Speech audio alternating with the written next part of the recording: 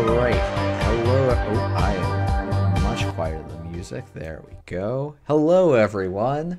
Hope you all are having a good evening. I have three wonderful guests for day 7 of spoiler season for Rebellion Without Rehearsal. However, they cannot be heard yet, but I will remember to turn it on this time. Thanks everyone for tuning in. I'm excited. We finally have some Shaper cards to talk about. We just have to talk about every other faction first. But I've got three wonderful guests to talk about these cards with me today. First up, Anarchomushroom. If you could introduce yourself and tell us all a little bit about your history with Netrunner, that would be great. Hello. My name is Anarchomushroom, or Podrig. I've been playing Netrunner for 6 years now. I got 5, I think. I can't remember. It was right after I think Downfall came out. I've been playing since then. I've been mostly these days running events in Ireland and Dublin, and kind of building up our meta. I was in NSG for a while. I completely forgot about that. I was lead producer for NSG for a little bit. I like to shout about Shaper and Yellow Assets. So I'll get to do one of my those this evening. All right, Ed, I've got actually, you know what? I've got Funkyman up next on the credits. So Dan, if you wouldn't mind introducing yourself to the stream and let everyone know who you are. Sure thing. Hey everyone, I'm Dan, otherwise known as Funkyman. I am from the Boston meta, so I started playing this game in like 2022, I think. So a little fresh on the block, but I've been loving every minute. Glad to start hanging out with some of the crew up in Boston and Jeff, and it's been a really nice warm welcome. So couldn't have picked a better place to get started. Really excited to be on the stream today, and I've been dipping my toes into getting some events organized and helping out where I can. So happy to be here. Fantastic. Thanks so much for coming on. And last but most certainly least, we've got Ed. Sorry, I prefer to be called boss, please. Oh, excuse me. My boss, Ed. Oh, hi there. Hi, it's me, Ed. How you doing? So my name's Ed. I use he, him pronouns. I am the Vice President of Engagement for Null Signal Games. I've been in the game for about 3 years now. I started playing sort of more frequently at the start of COVID times. I did a lot of playtesting for Gateway. Then I spent a bit of time in GLC, in the mod team. Jumped into the marketing department for NSG, and then I got a promotion, a very nice promotion, and now I'm one of the exec team. I've got a bit of history with the with one of the cast members this evening, Jeff. I mean, I also chat is. I can hear her laughing. Chat is calling out that you also are the original daily caster, and I inherited the mantle from you. I think for the first set of the Borealis cycle, but you did the marathon month-long Gateway daily casts, and I do not understand how you do it. It is day 7 and I'm already tired, so yeah, it was quite exhausting. I think I did take one day off for mental health reasons, but there wasn't a lot to do around those times, was there? So that's true. It was a different time. Yeah, and I like that you did ask permission to take over the daily casts. So thank you. Thank you. You wouldn't have needed permission. You could have taken it away from me. I think that's basically what you said. But anyway, we should, 7 cards, still quite a bit. And, you and Anarcho, I think, have maybe the most infamous daily cast of all time together. So I do want to be somewhat cognizant of the clock. As I was telling y'all before this call, I also need to edit my video for spoilers to drop tomorrow morning. So... Jeff, you could just leave after an hour. You could just let me and Ed take over. I don't think anything bad could happen. That's probably fair. Nothing will happen at hour 3 of daily cast that will be notable for a while. No, not at all. But very first up, we have the Wizard's Chest. This is a zero-cost hardware. This is Richard Hall, also known as Lime's World Championship card. The text on this is, use this hardware only if you made a successful run on HQ, R&D, and Archives this turn. Oh, sorry. Wait, what? This is not the... Oh, goodness. I'm getting baited by the chat. Okay.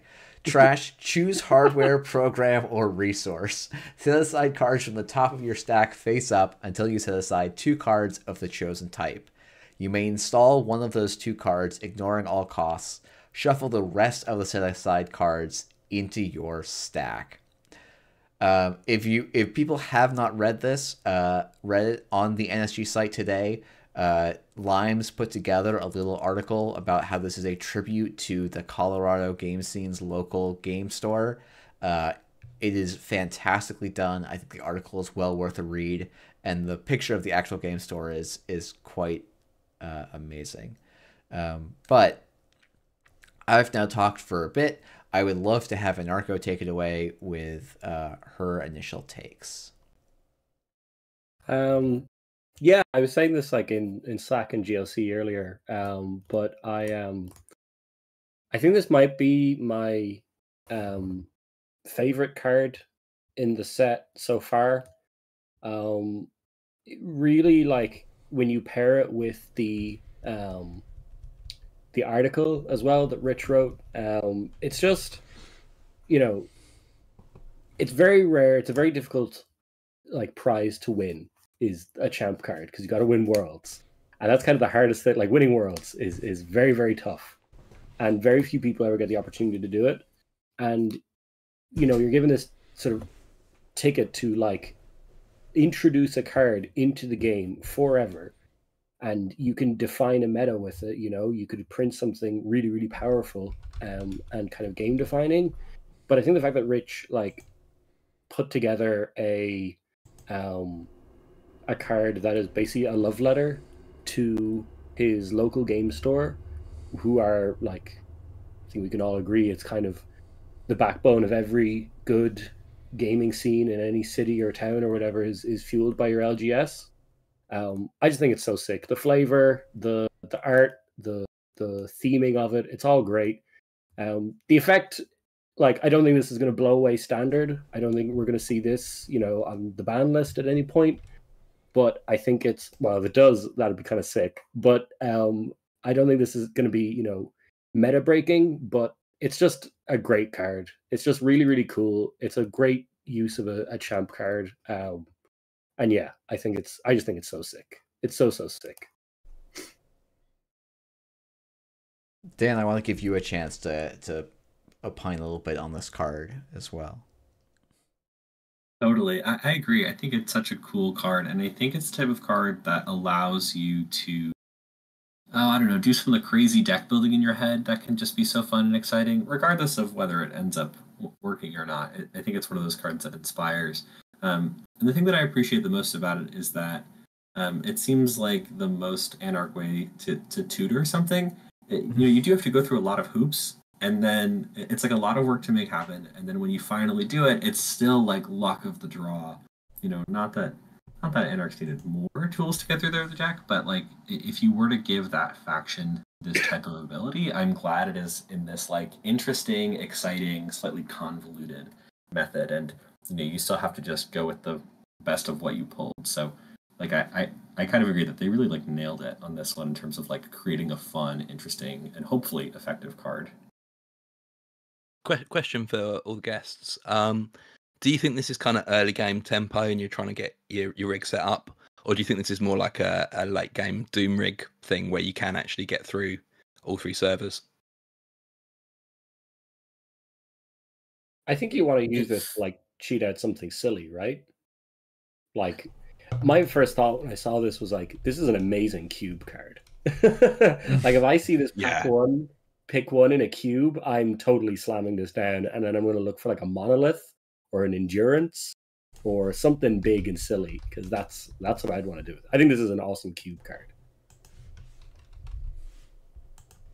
Yeah, and it like begs the question of like, well, what are you trying to cheat out? You know, right now in standard, like I can't think of something that is like going to be your game winner at the end of the game. I'd rather get the mod down early than at the end, you know? So like I think I would end up using it as an earlier pressure tool. But I try to do early pressure no matter what deck I'm playing, for better or for worse. I like the fact that it's only 2 influence as well. I know it's quite thematically Anarch. Would you see it splashed in other factions as well? Maybe Shaper might like splash like 1 or 2 copies. Crim also is like you can play it in Sable as well. I don't know what you're cheating out in Crim, but like Shaper has a lot of big, silly costed installs that like I'm sure they'd love this. You know, slap a Pisha Shao down and you get like a bunch of value on your central runs, so you can use your big new powerful like card that you've just installed. I do think it'll probably feel better as like a deep dive support piece where you have more reasons to run all the servers than just popping the wizard's chest. But wow, that was a fun sentence to say. But it's like, are you really gonna go through all that work just to like pull out, I don't know, Turbine? It's like, well, you already ran all the servers. Too late. Yeah, that's kind of why I'm like, I do wonder if you could see it like in those Hoshiko decks where like, oh hey, you can put this down just on the table, and now suddenly when you make like a probing run on the centrals, like it becomes a lot more threatening for the corp. Like, oh yeah, the corp PD is trying to score turn one, or not turn one, sorry, like it's turn 3 or 4. PD is trying to score, and you just say, okay, good run HQ. What are you gonna do? Gonna run R&D. What are you gonna do? All right, I guess I get it. Or okay, I guess I'll run the remote click 3 instead of running archives. Right? Like it's a neat little card to some extent. I think for that. Now, is that a consistent game plan? Probably not. Right? But you know, it's definitely an interesting card and not one one that I think is like offers some really fun fantasies and like will always be a thing that I think people always are like, oh, I got my wizard's chest off and this next thing happened, right? Like there's that. This is one of those great like storytelling cards as well. Yeah, that's why I think it's so cool in Cube, because it is like you'll pull it off in a Cube game or whatever, and it'll be like, oh my god, I popped my wizard's chest turn 1, got a monolith, and I was able to play like Keyhole, Sneak Door Beta, Ngolo on turn 1, and that's just a sick game memory to have.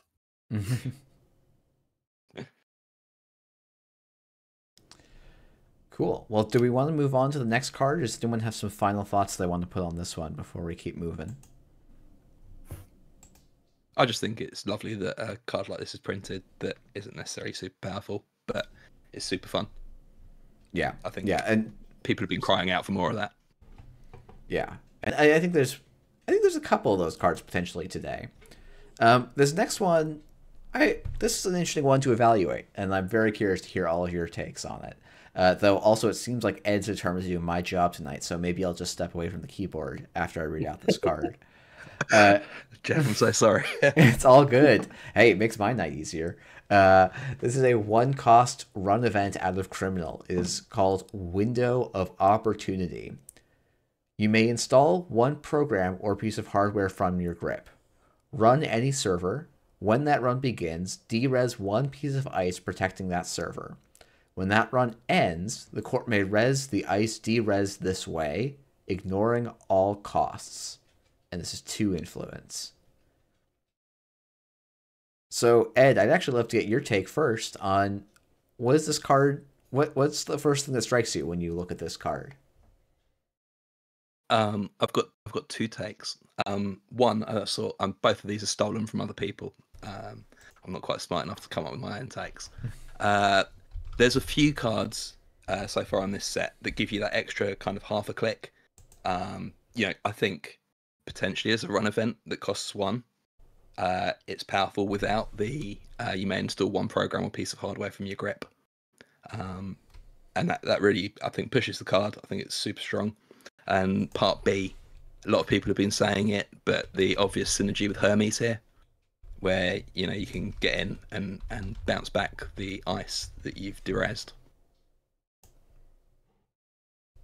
Oh yeah, that's a very nice little synergy. If the corp chooses not to re-res that ice, which they're kind of incentivized not to because they're going to get it for free, you just go and snipe an agenda. Boom, there it goes. Yeah, it's cute. Yeah, this is cool. I think this is I really like. I think one of my favorite things in Netrunner in terms of cards are cards with cool. I like cool run events that aren't just value pieces. And this is obviously you do gain value from it. You get an install out of it. In theory, you get a clickless install out of it. But I think it's a really interesting aggressive tool that something like Zaya could use. I know there was the twinning Chesve aggressive Zaya deck. And this is the kind of thing that you can that kind of struggles with getting into remotes. This is a cool remote buster because either you can use it on the remote itself and slap down a boomerang and get in, or you can use it on a central and you put the corp in a tough spot where they have to go do I re-res this piece of ice on my central and make my remote weaker or my scoring ability weaker, or do I just let them go in and potentially get 3 or 4 accesses off of twinning and a Docklands? And yeah, I think it's a cool aggressive tool for Crim that has some fun fun other plays that you can do with it, with stuff like Boomerang or Hermes, or somebody in chat mentioned Saki, which sounds kind of fun. That's a cool little 4 credit gain there. You get a little sure gamble on your run event. Yeah, it's cool. It's only 2 influence. You could splash this. I kind of want to play this in Arasana because it sounds funny in Arasana. Gee, I'm shocked you'd want to play a card in Arasana that does a little bit of a weird thing. And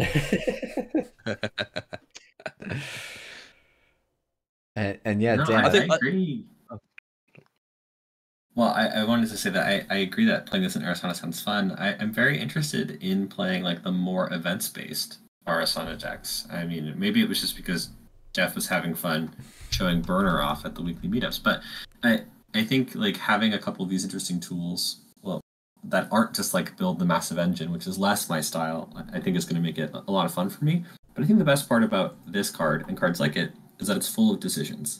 Right, installing any program or any piece of hardware can create so many different divergent game states in so many different matchups, and I think that is a massive area of fun and excitement to be had.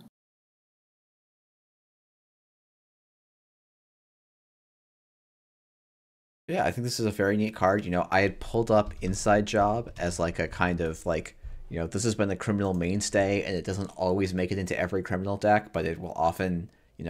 It seems very cyclical on whether or not criminals are running Inside Job or not.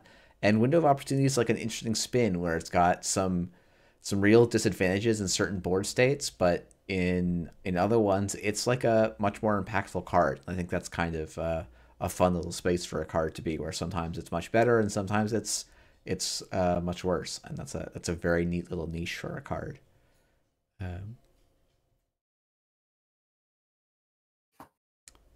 But yeah, any other thoughts before we move on?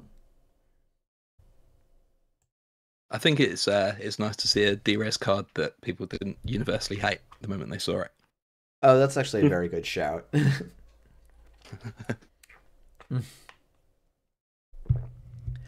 Jai calling out, this is a really good tech against Ob turn 1 if they go install advance in Oaktown behind it, where you just install face check and then window to install use your window of opportunity to install a Hermes and then run the Oaktown, bouncing the BC back to hand. Corp starts their second turn on 2 credits, and runner has Hermes in play. That seems quite rude, but I think we now know what's going to keep Jeff up at night. He's going to wake up in a cold sweat and he's just going to imagine that play. Yeah. Oh my goodness, that is going to be in my nightmares now, Jai.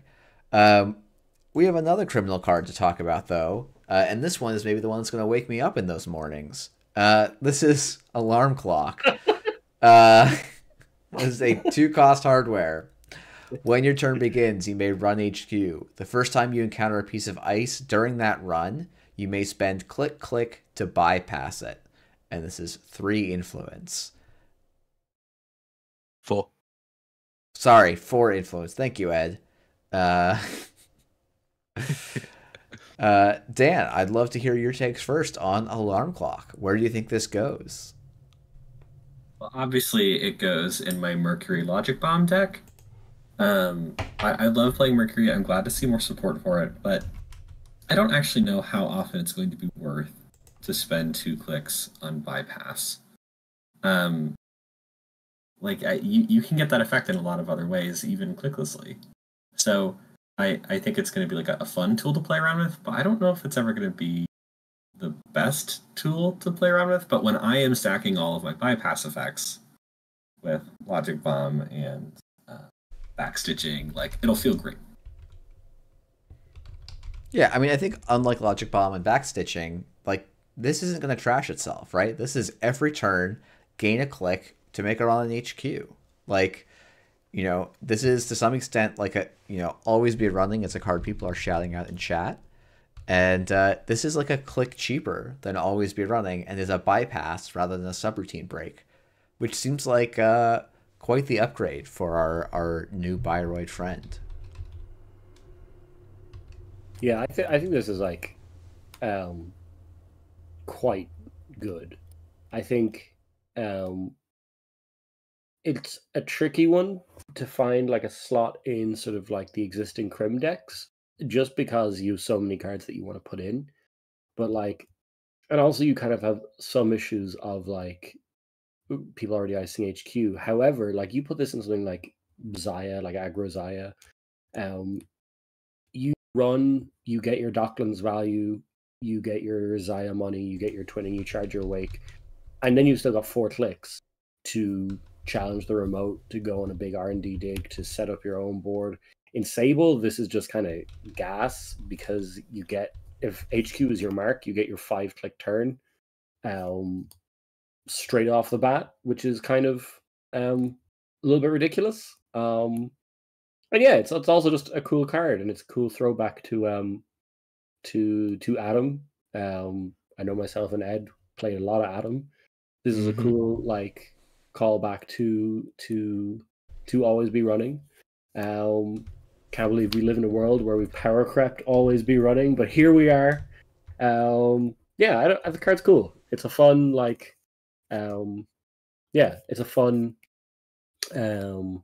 it's a fun little include in these aggressive criminal decks.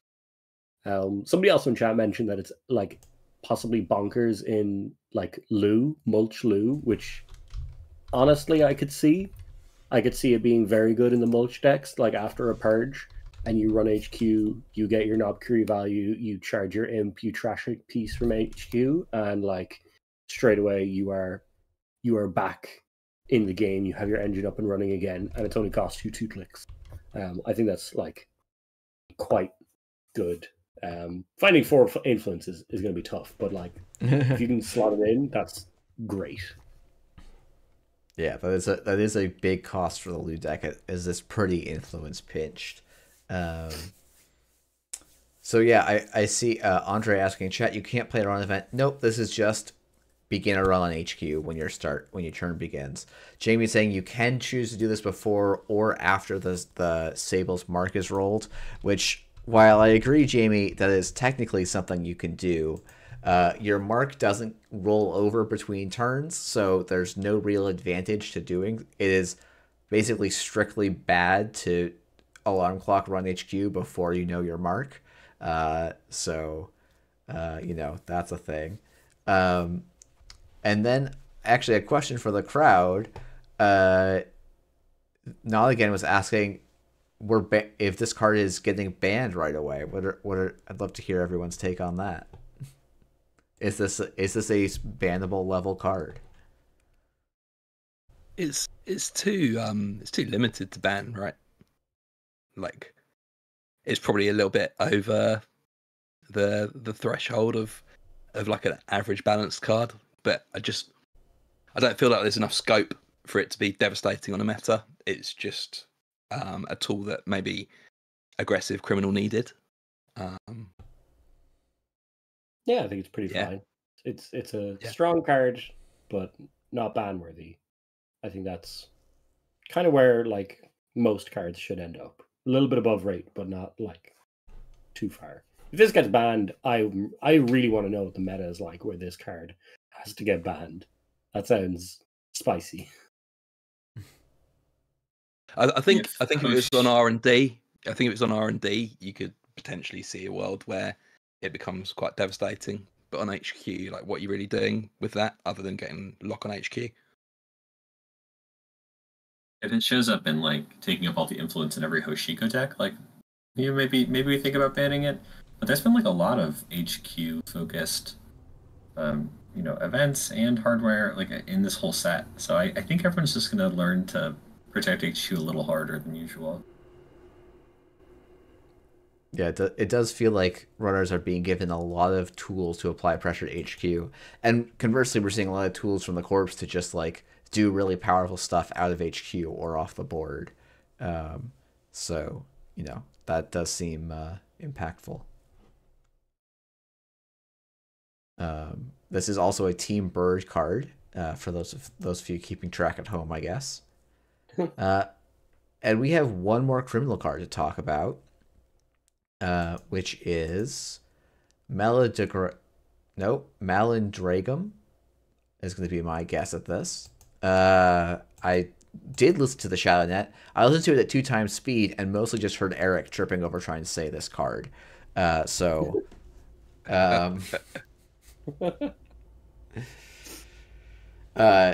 is a 4-cost 1 MU program.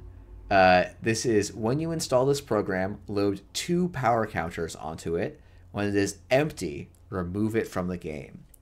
Whenever you encounter a piece of ice, if its strength is 3 or less, you may remove 1 hosted power counter to bypass it. Use this ability only once per turn. Threat 4, whenever you encounter a piece of ice, you may remove this program from the game to bypass it. So this card is apparently so powerful, it removes itself from the game twice. I'd love to hear, Anarcho, your initial takes on this card. So when I saw this first, I thought it came in with 3 counters, and I was like, this card is absolutely fucking cracked. Am I allowed to swear? What's the swearing like part? Oh, I wasn't going to make you and Ed come on a show and not be able to swear.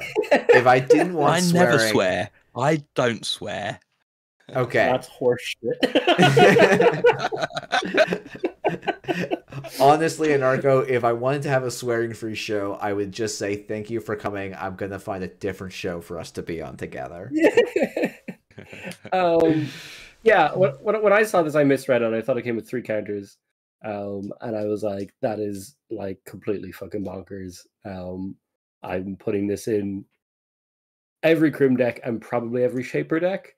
Then I read it and I was like, okay, maybe it's not as amazing. I think this is quite useful. I think you're going to find issues finding deck slots to play it in. And also a time to use it. But in theory, you do get it is 2 inside jobs stapled together that you can use kind of relatively whenever you need to. There are limitations, but like, I think it's an interesting, powerful card. The art rocks. The art is so sick. It's an Adam Doyle piece. I think he's done the other like hand-focused art in NSG. I think he did Vig. I think he did Ubiquitous Vig, which is a bunch of hands. Adam Doyle in the pocket of big hands, I guess. I will say they're in the hand pantheon. I have to give a shout out to my good boy Scott Uminga, who not only did Tithe but also did the drafter promo that I wrote the brief for. So you know, we have 2 hand guys in Netrunner as far as I'm aware. So a real battle of it's the Scott school of thought and the Adam Doyle school of thought of hands. I think Adam likes 2 hands, but 2 big hands, and Scott likes multiple hands.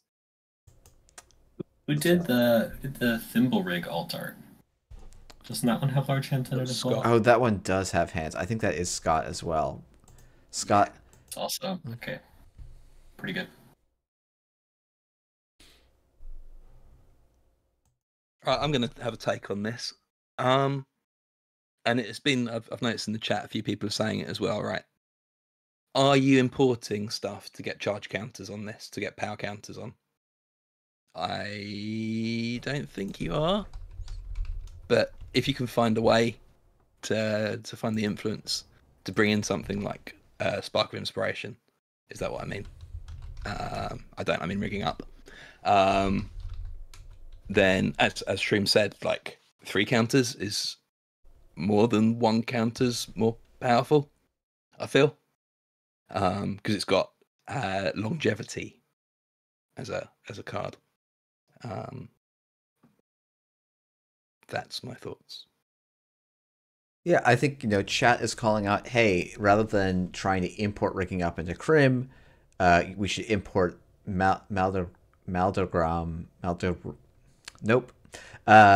this program. I'm just gonna call it Mal. I'm gonna call Mal into Padma, right? Who will charge this and like blank ice. I do also. Ixaron asked a question of what % of ice are 3 strength or less, and they quote 50%. I think that's of all ice, because I remember running these numbers, and it's actually higher if you look at standard only. I think it's close to 60 to 70% of ice in standard are strength 3 or less. Wow, that okay. That surprises me. I think it kind of like it is interesting because it's like if you look at the first thing that I'm thinking of, like if I'm putting this into my Padma deck, this is a very, or not a very efficient, but it's a relatively stress-free way of dealing with Drafter, which is something that Shaper kind of struggles with a lot in the current meta, because your options are Echelon, which, like, don't think about trying to break Drafter with Echelon until you have 2 other breakers. It will make you sad. And then you have Ika, which is, again, not super useful. So, like, in this fun, like, build your own endurance deck in Padma with this program, it's I don't know. I think this can be like kind of fun. And I see as well people mentioning that you can symbol chip it to reload it, which is kind of like you have this cool like repeatable engine with it, so that you keep getting value out of it, and you keep charging it with Padma, and it kind of becomes this useful like break in case of emergency ice breaking solution. Yeah, it's cool. It's again, it's like it's probably not going to be like a super meta definingly powerful card, but it's a card that has like you can like look at it and think, what fun stuff can I do with this, and what silly decks can I build with this? And I think those are cool cards to exist.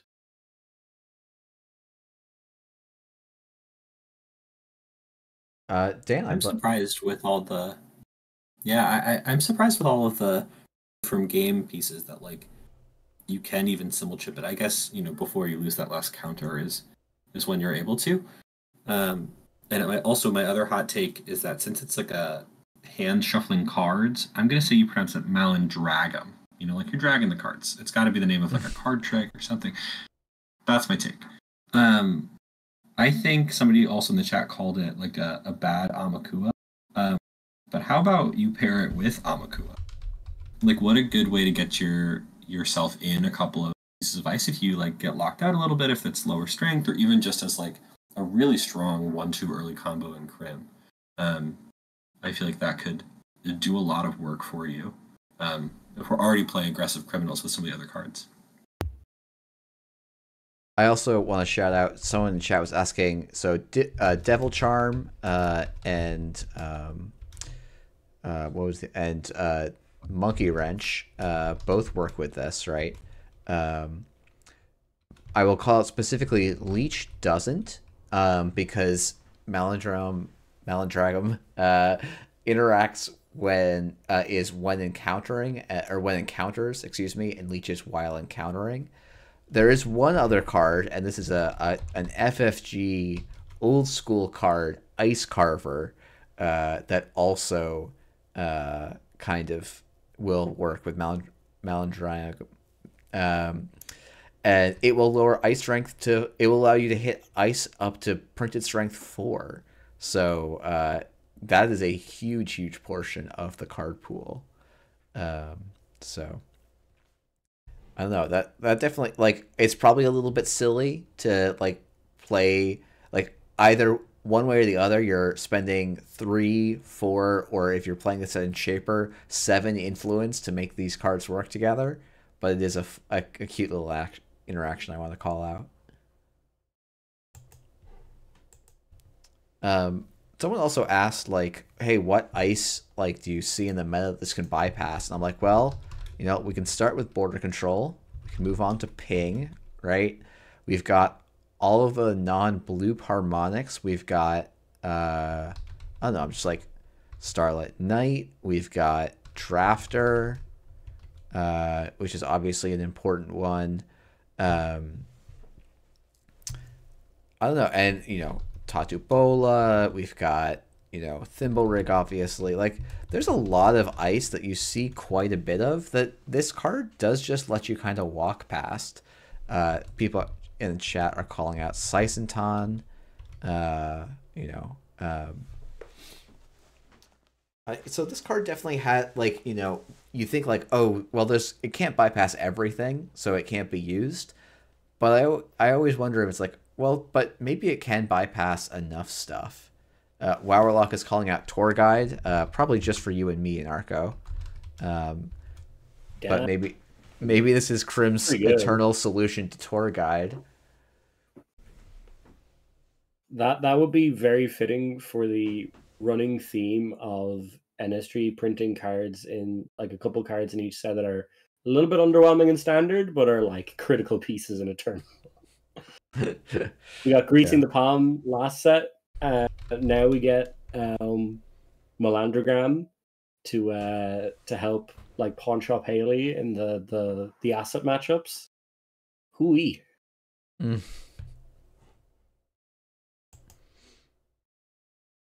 All right. Any final thoughts before we move on to our HB card? Because I did say up front that Shaper had to be last today.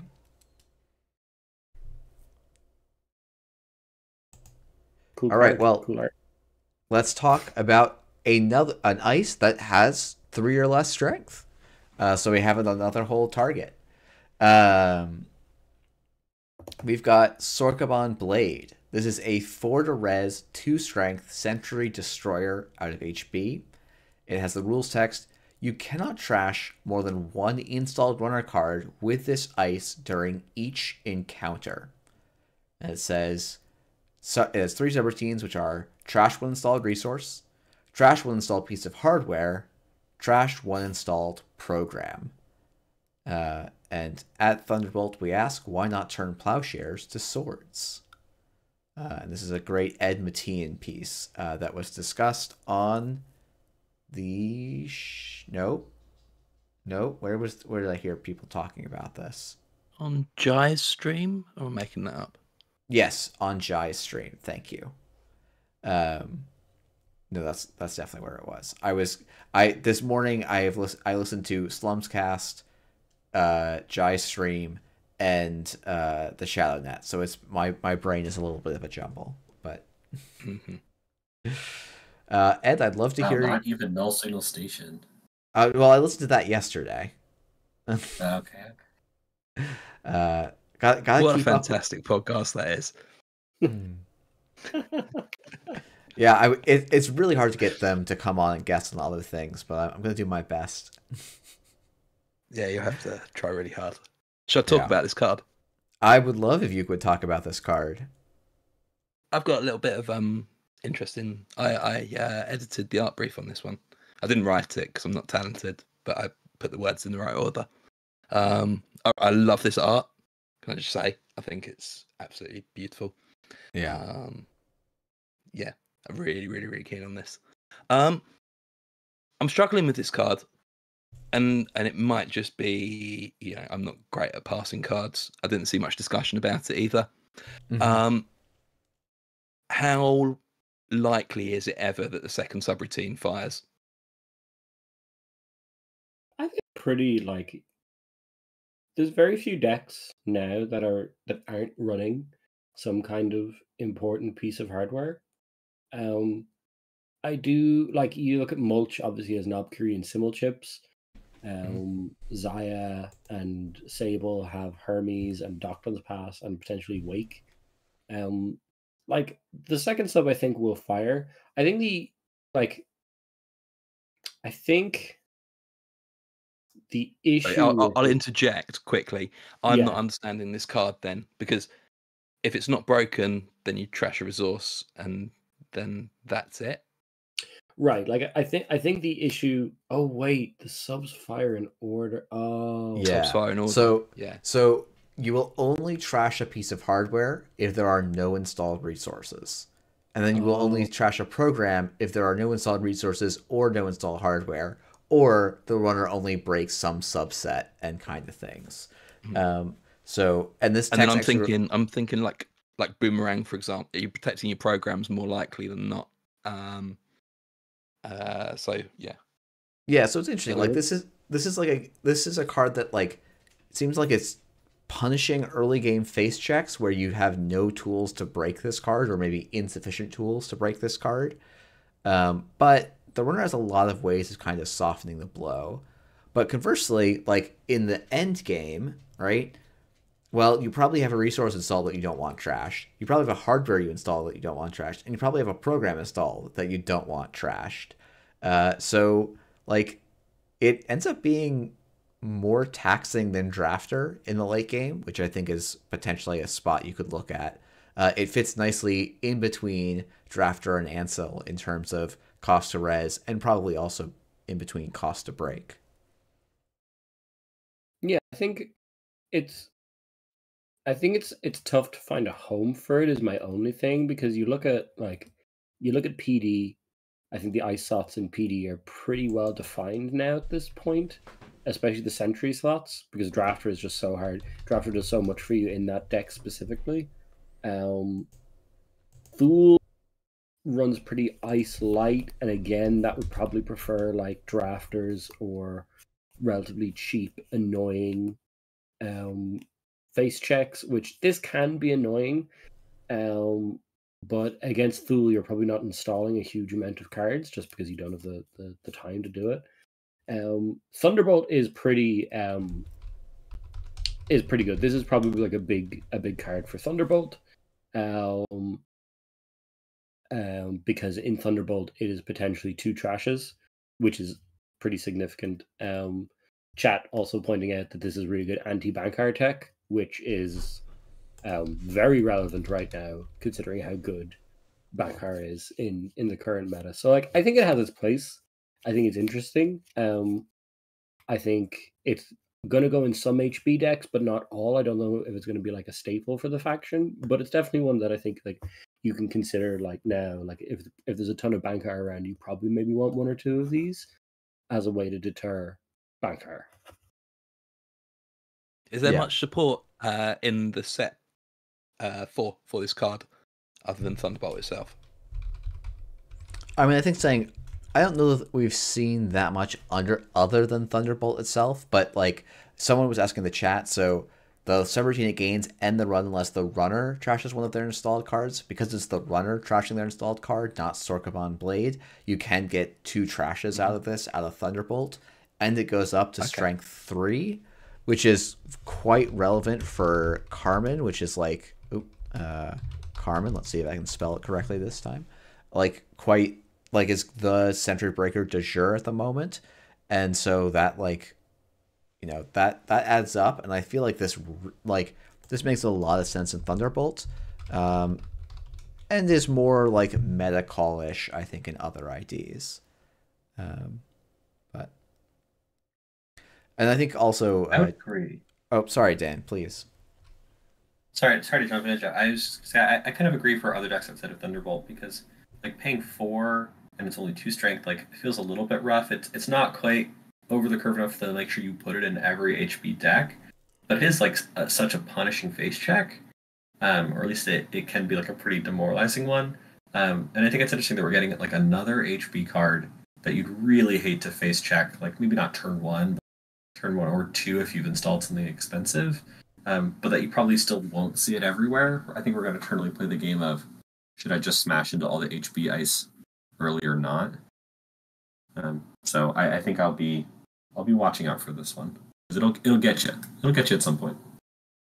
Yeah, I think putting a little bit more face check punishment into the game is pretty good. And like to me, I look at this card, I'm like, well, it punishes face checks, and it's actually somewhat taxing for its res cost, right? It's only 1 less for the runner to break, assuming they have things. But you know, that's 2 out of 3 things, and it's very rare to get the like all 3 of taxing and the run and face check penalty.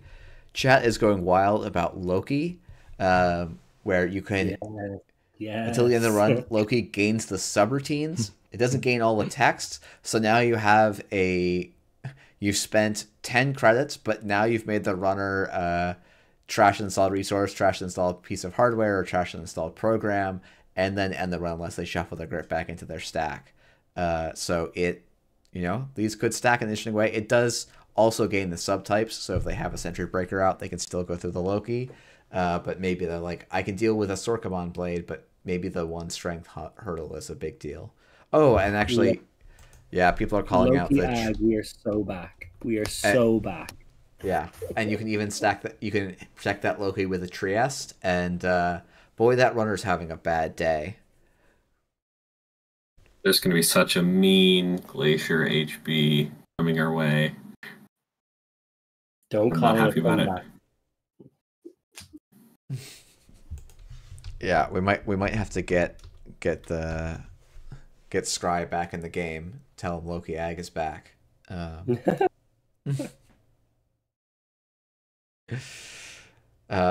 Cool. Any other thoughts about this card? I'm hoping I can get this card has a bit of an interesting history. I'm hoping I can get someone from the dev team to talk with me about it at some point. But absolutely, can't say more than that at the moment. But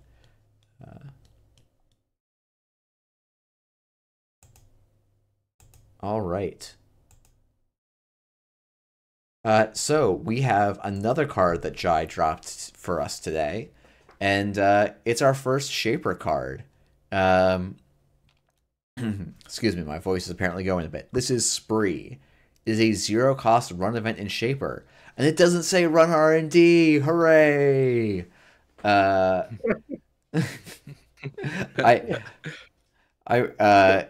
place 3 power counters on this event, then run any server.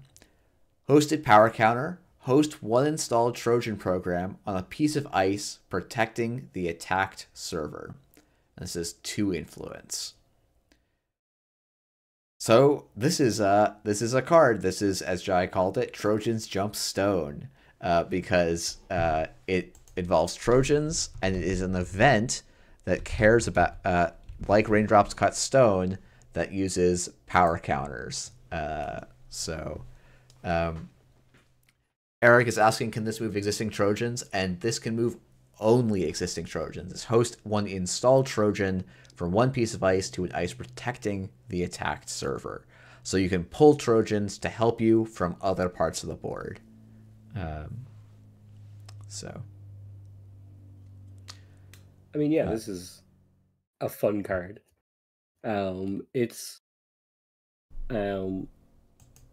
It's really handy, I think, for like if you're doing any kind of like deep dive Shaper deck, like say you're doing deep dive out of Arisana, I think this is useful to have because it lets you say the runner has twigged what you're doing and they've put multiple border controls on centrals. Obviously, you have your Pisha Shows and you have your Hushes. if you pre-installed your Hush, you can do this click 1 or click 2 or whatever. You'll get your click back from your Pisha maybe, or maybe you've got your wheels out or whatever, and you can use this to bring your Hush over to blank their border control on whatever server you're running, without needing to spend a click on a Hush or burn a simul chip or whatever. It also, like, I could see this being useful in, like, if you're splashing stuff like Botulus or Tranquilizer.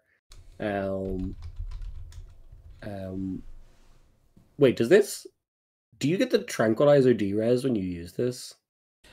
No, Is that on install or on host? So Tranquilizer is when your turn begins or on install. Damn it. Yeah.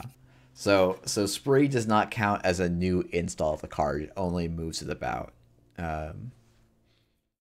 Okay, that's still really useful to have. Also, like, you can slap Vandal, say you're Arasana, you can slap Vandal the first ice, and you can use this to, like, go bing, bing, bing, bing on the rest of the ice in that server. God, you could do it with Cubon and make, like, 25,000 credits on a run. Yeah, this is one of those, like, not super amazing Shaper cards that I'm gonna spend more hours than I deserve, or that I'm willing to admit in public, thinking about and trying to make work. You're being too polite. Sorry, you're being too polite. This is Shaper bullshit, right? Like, yeah, it is. Nonsense. I don't understand how this card works. I don't know what you do with it. I'm not going to go anywhere near it myself, but I know that there are people who obsessively play this card, getting just the right Trojans on just the right programs and make something horrible. So it scares me and doesn't interest me in equal measure. The best thing about this card, right, is there's a frog on a turret. Yeah, it is worth saying this is an amazing piece by Fennec. Yeah, I desperately want this art on, like, a playmat, on, like, sleeves. I want it as my wallpaper for my PC. This art bangs. It's so good. Yeah, I think maybe my favorite. You could take, like, five elements from this card and make them stickers quite happily, couldn't you? It's really cool. I did say wait, why did you make a Keiko plushie when you could have made a frog tank plushie? So maybe that's. I'll contact our plushie guy and see if we can get that one going. We know you get the frog tank, like, what are those, like, Gundam figures that people make? The put together Gundam action figure model things. I want one of them, but for the frog tank. I want to have, like, a frog tank model on my desk. Dan, I know you're not the biggest Shaper player around, but I'd love to hear your takes on Spree. That's exactly why I think this card is for me. As a subpar Arasana player who always, like, I feel like I always mismanage my Trojans or they get stuck somewhere. I'm like, oh, if I just remembered last turn to move this thing here. Like, Spree is going to be the way to fix that, of, like, oh, I really have to get in that server and I really want to Hush, like, 3 different cards. You know, like, I think that's going to be a nice, like, little saving grace for me at my ability level. But I also think it's going to be really fun for me to try and make Trojan Padma work. Just give yourself, like, really want to run R&D and use Spree to just get a nice extra install and move all my stuff around. I'm not going to say it's good, but I am going to say I'll try it. Yeah, I mean, this is a great card where, like, people want to put this in a deck, but no one's quite sure what you're supposed to do with it, which I think is, like, a great place for a card to be when it's spoiled. Like, this is exciting. This is, like, a huge bait, and maybe someone will find something to do with this that's really amazing. I think something that they called, that Jai, forget I think it was one of his guests called out. You can kind of supercharge a chisel with Spree. Where, like, if you're encountering 3 different ice, you can charge the same chisel 3 times in a single run, or, like, charge it twice and drop it off on a different ice, though there is always a limitation, and this is going to be kind of a subtle one, that all Trojans will have to end up on the server you're running against, so you can't, like, oh, I'm going to run through 2 ice and then drop my chisel off on the server I want to go and attack next. But oh, it was Jai. Sorry, Jai. I was walking to work, so I was maybe not distinguishing voices the best, but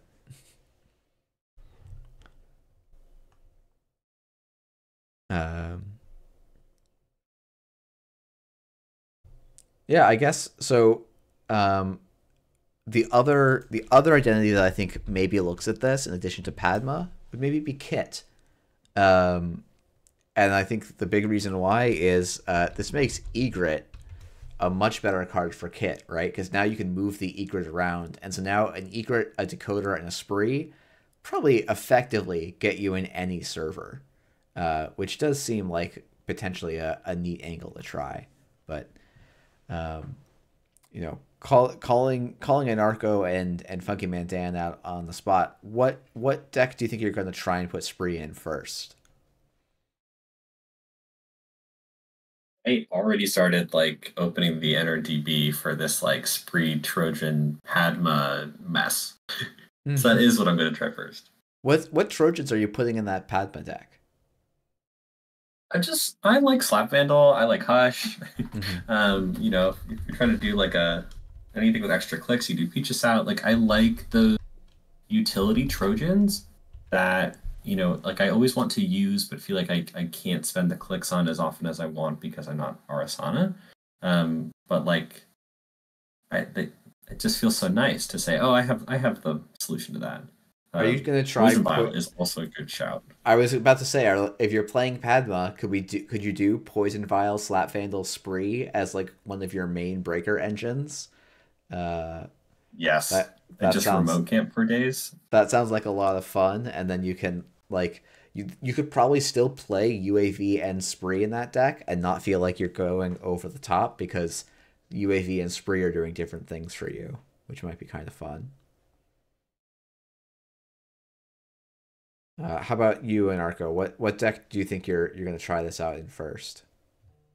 Oh, I'm like 100% putting this in Arasana and seeing what I can do with it. I kind of want to try like combo Arasana, like Pichichas and Deep Dives. I don't know, can you do like what?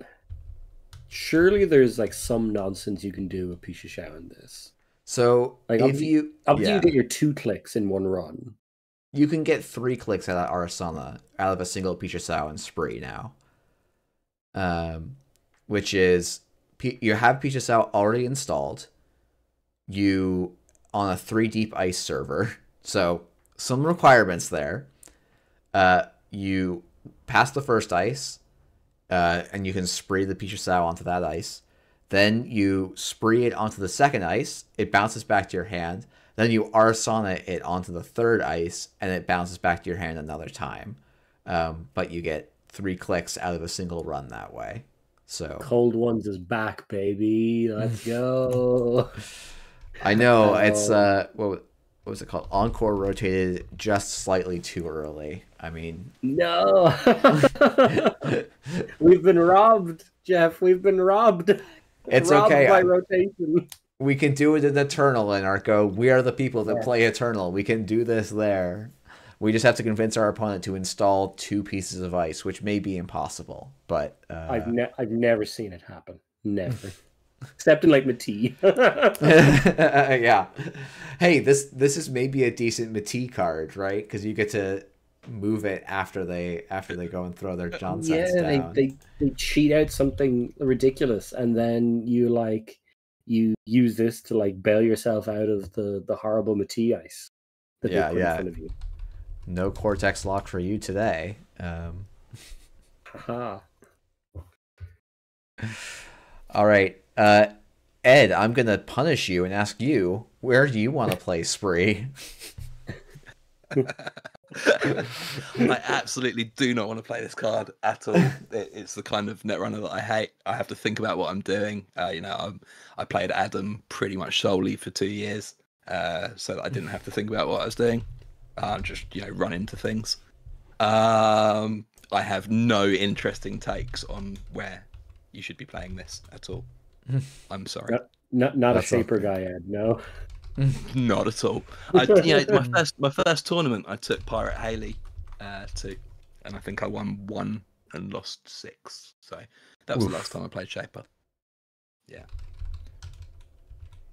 I'm proud of myself for remembering all 4 Adam directives, because I think I played Ed about, or I think I played not. I didn't play Ed. I played Adam about like 5 times total or something. But It's fine. You only ever need to remember 3 of them. yeah, it's true. Always Be Running hasn't existed since like 2016. All right. Well, we have one more Shaper card to talk about, and I would say this one's a banger. I think it's a weird one, but I think it's a banger nonetheless. This is a 2-cost 1MU program daemon subtype called Muse. When you install this program, search your stack, heap, or grip for one non-daemon program. If that program is a Trojan, install it on a piece of ice. Otherwise, install it on this program. And this is 4 influence.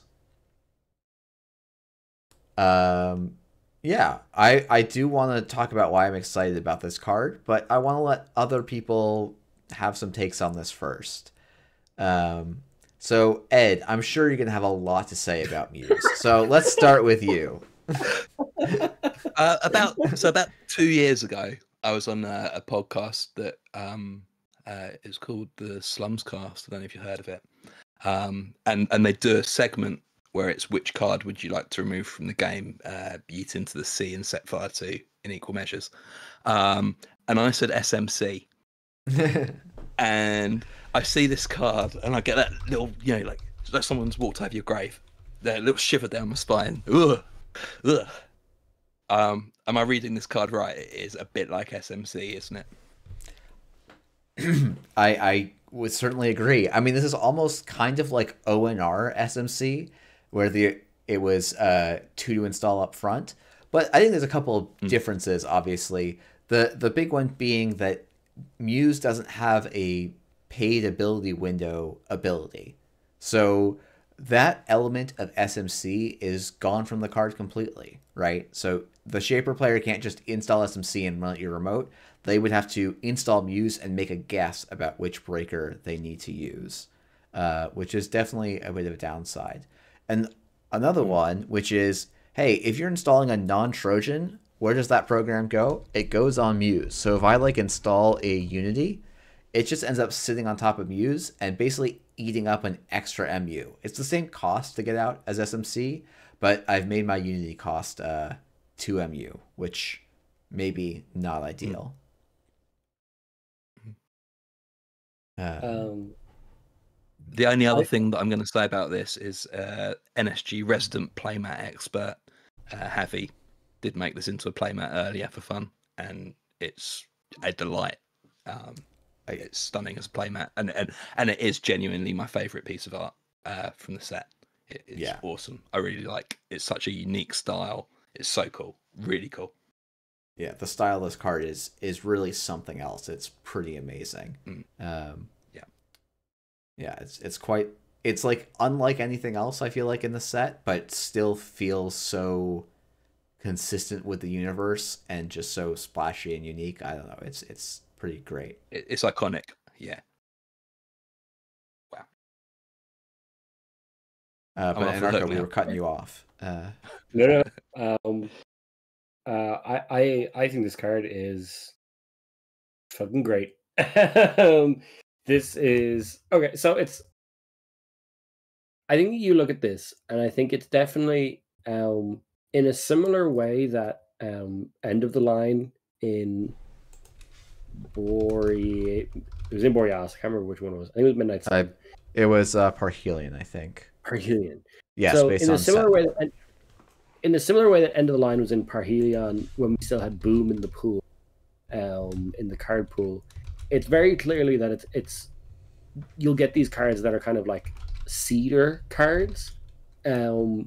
Muse existing in a world with SMC, like you're going to be playing SMC a large percentage of the time unless you're doing weird stuff, which there are shapers that can do weird stuff in this format. Arasana is the big one. I think this card is great in Arasana. I think it's extremely good in Arasana, actually. But in a world where we don't have SMC, so you look ahead to Dawn, this kind of fills that role of shaper tutor program to deal with like getting gear checked or whatever.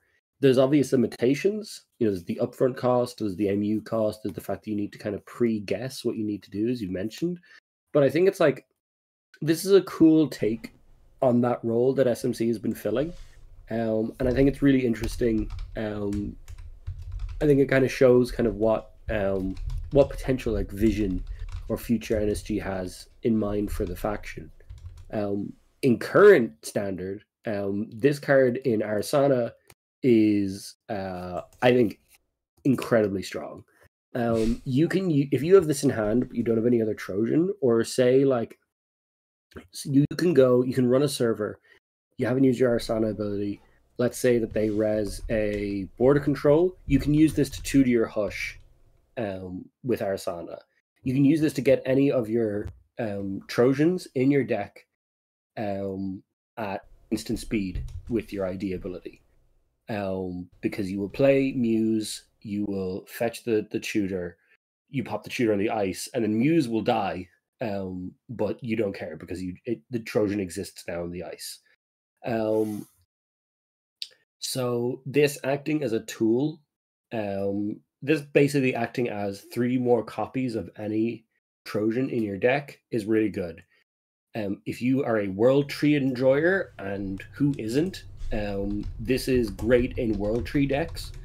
Again, you look at the World Tree Arasana deck, you can slap this down to your Arasana trigger, find your World Tree, and oh wait, no, that doesn't work because Arasana is going to kill this. You can still, you pop this Muse down, you get your World Tree, and then you start getting your value out of it. There's fun SMC plays that you can do with, or not SMC, symbol chip plays that you can do with Muse. You can recycle your symbol chips to basically, your symbol chips turn into deck tutors. They turn into like SMCs themselves, which is really good. Yeah, this card, I just think it's super versatile. I think it's going to struggle in maybe Reg Shaper, like something like Deep Dive Lat. I think it's going to struggle to find a home in the deck for Muse. Just because that deck would prefer to have SMC, because it's good for clot, it's good for breaking through like gear checks, it's better with overclock. But in stuff like Arasana, where you kind of want that kind of instant speed flexibility, I think this card is bonkers good. And it's definitely something that I'm gonna probably be starting on my Arasana decks with like 3 copies of these. I'll probably end up working my way backwards and just putting SMC in, but I think this card is, and I also think like the startup context, I think this is quite good in the startup format where shapers are currently lacking that program tutoring. I think your kit or your Tau deck in startup is going to be want to run 3 of these. I will miss SMC clotting people when we have Muse and no SMC, but that's just the prison shaper player in my heart speaking. Yeah, I think so. I agree with everything you've said. I also want to point out this card recurs from the heap, which I think is such a big deal. Like recurring from the heap, especially like, it was very hard for me to not take a long tangent in my meta recap review just to talk about Cuban Arasana, which didn't quite put a huge showing out this year, but it didn't not show up either. Like, it was really difficult to justify spending a simulchip on a Cuban, but spending a Muse when you already have your rig set up or when you have control of the board to get a Cuban from the bin seems quite exciting to me. Obviously you can pull from the heap as well, but like, or from the stack to grab another one.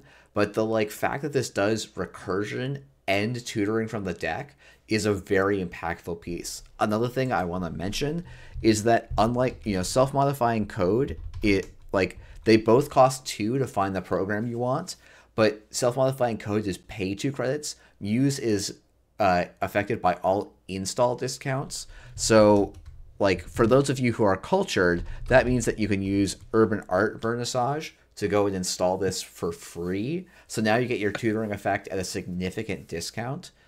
And then, you know, for those of you who are less enlightened, you might be running DZMZ Optimizer. And that will also work with Muse. So, you know, you have some in-faction ways already of making this a real discount. Now, the MU cost, if you're tutoring non-Trojans, is going to be real. But, oh yes, and everyone else is shouting out the even better synergy, which is, of course, Paladin Poemu, the Scourge of Standard. But yeah, I think that's, like, a good, like, start of cards.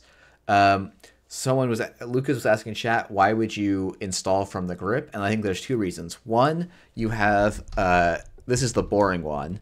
You have Lilypad out, and so when you installed Muse, you draw a card and then resolve Muse's effect. At least I think that's the case. Maybe Jamie will correct me and say because there's a comma, you just keep going.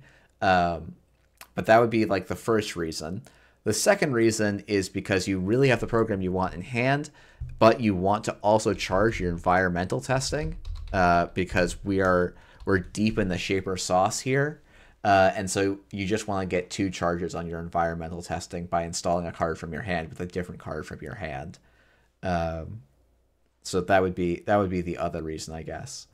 But yeah, I think like Muse is really Oh, sorry. Go ahead. No, sorry to cut you off, Jeff. There, I was going to say, as an uncultured DZMZ enjoyer, I am wondering about dealing with MU, and especially because we've seen like a lot of different fun programs that aren't necessarily your core breakers. I'm wondering if there's going to be any like worthwhile MU support elsewhere in this set or even in the future. It's like not the most sexy part of Netrunner, but I do want to be able to play cool programs, and I think, you know, in an SMC-less future, you might end up paying that extra MU cost with Muse. And so how are we going to like offset it to make sure I can install all of my jank and a turbine? I'm curious to see how that turns out. Well, conveniently, NSG did grace us with a +2 MU console, and maybe you do need to play DZMZ, and I should not take my unenlightened stance on that so strongly. Yeah, especially... do not be beware false prophets, people. Okay, DZMZ is perfect with Muse. It deals with the MU problem. It gives you the discount. Okay, you know, we are, you know, if you're a Shaper player, like, you know, do not think so narrowly about your MU options. Okay, there's no more Akamatsu, so we gotta take what we have. Oh my goodness, I want Akamatsu back more and more every freaking day. Oh, you and me, brother, you and me. You know, I think there's another thing, like, you know, the World Tree conversation, I think, is the other, like, really, like, this is the cool part about Muse to me is not, oh, we get an SMC, like, when SMC rotates, we'll still have Muse, right? It's that you get to use, Muse is like every part of the Buffalo style Shaper, where you get to use spec work. My goodness, where is it? You get to use cards like spec work, so I can Muse, find my Trojan, maybe it's my Ika. A very fun little interaction is I can use Muse to install Ika, ignoring, like, I can, yes, I'm paying the 2, but maybe I get to pay the 2 with like a DZMZ or a UAV credits, and then I get to put my Ika on a piece of ice. Then I get to spec work that Muse away, draw 2 cards, gain 4 credits, and kind of start ripping through my deck. You know, Aesop's Pawn Shop hasn't been a major meta presence for a bit, but like a card that gets you something, and then you can sell it for value later, like that is the quintessential style of card that Aesop's Pawn Shop is looking for. And so, yeah, 2 cost is a little expensive for payout on Aesop's, but it definitely seems like an option. And yeah, I don't know. I think this is like this style, like this is another little piece of this card. Like, there's not one part of this card that is like, I think, clearly and obviously busted. Every part of this card has a downside, but you can be creative and use it in a lot of different ways in Shaper, which I think is very good. People have been asking in chat, can you install Muse at 3 out of 4 MU, install a Cubon to overwrite the MU? And if you're installing a Trojan, you can do that. If you're installing a non-Trojan, you cannot. You would have to trash a different program. And ArcV is like, hey, if cash was still in the card pool, it would be wonderful to search for cash, install it on Muse, and then sell both of them back to Aesop's. But wait, can you sell hosted cards? yeah, cause the cards you install the card on Muse, so it counts as an installed card. Oh my god. Aesop's Arasana, let's go. We are gaming. We are so gaming. Yeah, it's, now the Arasana engine didn't have enough moving pieces before, so we're going to add Aesop's to it as well. This card's going to be like 80, this deck's going to be like 80 cards, and no one can stop me. Actually, chat is calling out a really nice one, which is Muse into Fermenter, which is arguably better than SMC into Fermenter because you could sell that Muse back later. But yeah, I don't know. I think that's a fun little interaction. I think it's very sad that Woo never got to see Muse, because Woo with Muse sounds absolutely gas. Yeah. World Tree Woo with Muse is definitely one of those things. Definitely one of those things. Yeah. I'm trying to remember if Woo actually saw any playtesting. Oh yeah, Woo actually did see playtesting with Muse, I think, at one point when there was some silly stuff that you could do with that. But yeah, I don't know. I think I think I'm also always a little bit baited by environmental testing. Because it's just like a great payout, and Muse just like SMC charges it very, very fast, and I don't know, it's a nice little card. So so Dan and Ed, thank you for letting me and Anarcho go on for, it looks like, about 10 minutes about a 2-cost Daemon. It was awful. I hated every minute of it. Someone has to make cards for people like you. Yeah. So I think rather than asking you two for final thoughts, I will release you from this prison and instead say, what cards are you most excited about to start playing with once spoiler season is over? Or there are a couple cards still left to be spoiled for, I think, every faction. Is there something you're really hoping to see in the cards coming up? And I'll start with Dan if you want to answer first. Yeah, I've been really looking forward to anything I can put in Atea.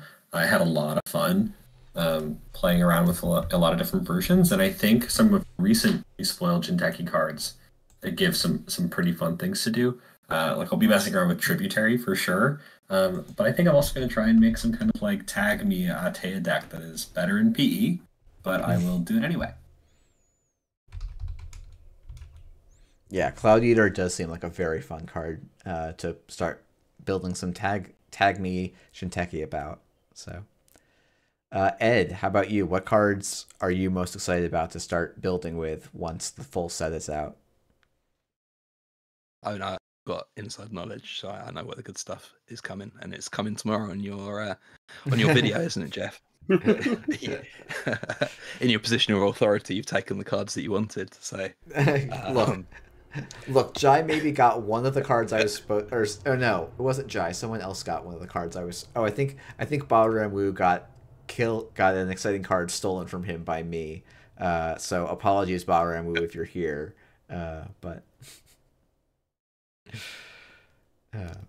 no, genuinely, so this is my first preview season in my position, and I've been very hands off because Mike does such a great job each time around. And it's just been fun seeing like the full cycle of preview season, right from being involved with art briefs and stuff like that, and editing art all the way through.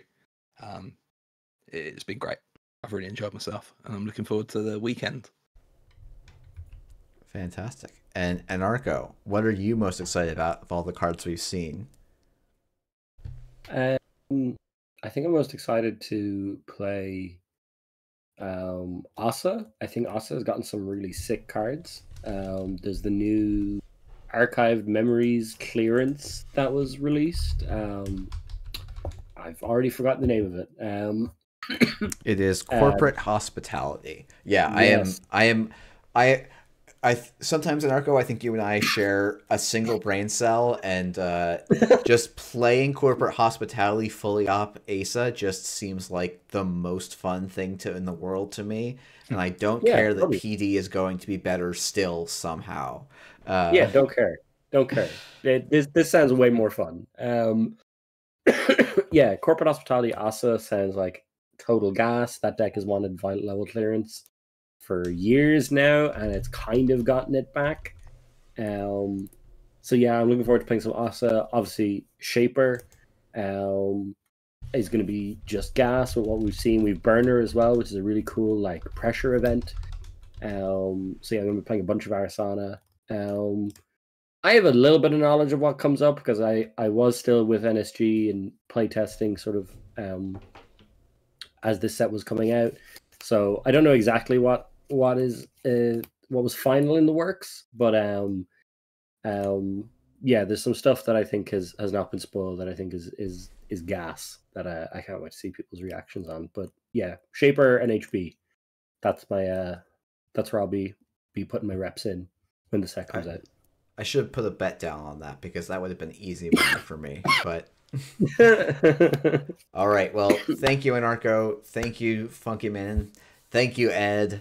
It's been a real treat having all three of you on. We managed to keep this to an hour and a half of stream time, so color me shocked.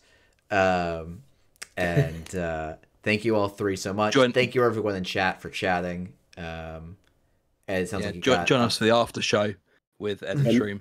Yeah, we'll be doing Anarchomushroom after dark. Yeah, we'll be doing daily casts after dark. Come along for your hot takes and post watershed opinions at 11 p.m.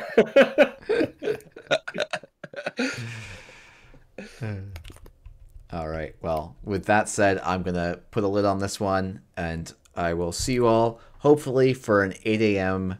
Eastern time spoilers drop tomorrow. Maybe 7. We'll see how I'm feeling, but probably 8. And yeah, with that said, good night, everyone, and thanks for tuning in.